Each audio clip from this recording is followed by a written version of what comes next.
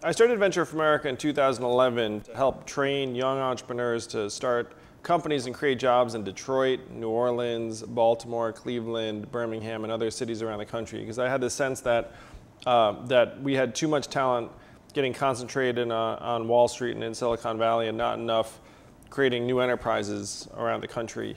And what I learned during that period was that we're automating away many, many more jobs than entrepreneurs are going to create in Michigan, Ohio, Missouri, and on and on. It's like we were pouring water into a bathtub that has a giant hole ripped in the bottom.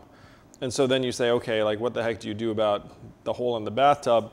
And Donald Trump getting elected in 2016 was a giant signal to me, where things have gotten so bad with the decimation of manufacturing jobs in Michigan, Ohio, Pennsylvania, Wisconsin, which were the swing states he needed to win. We automated away 4 million jobs in those states.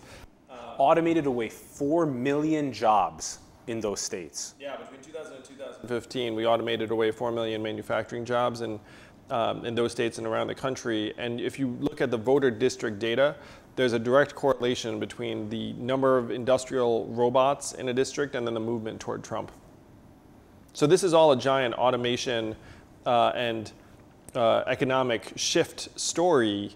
And for whatever reason, it's like our media is out to lunch on it, where they talk, it's like, oh, why did Trump win? Like, the reason he won is that we've automated away millions of manufacturing jobs, and we're here in Silicon Valley right now.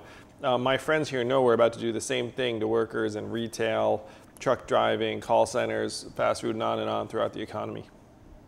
So yeah, I mean, it is like you said, this is the moment for humanity to come together and start owning what's happening.